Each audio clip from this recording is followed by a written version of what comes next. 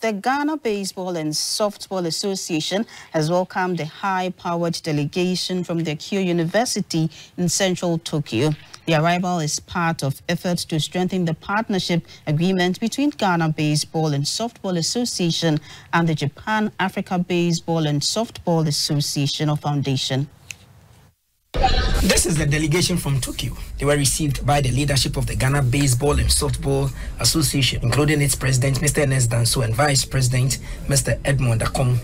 These volunteers, numbering 10, are all baseball coaches. They are led by a Professor Kato from the Keio University in central Tokyo.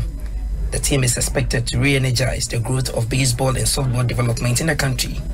Under the Ballership Education Partnership Agreement, the JBAS will assist the Ghana Baseball and Softball Association to maintain playing surfaces for the sport, organize training, as well as exchange programs for coaches and players, and also organize a national baseball tournament called the Ghana Goshen Tournament. The leader of delegation, Professor Kato, tells us more. This is the first time for us to play in the baseball, and then also doing some baseball educationship.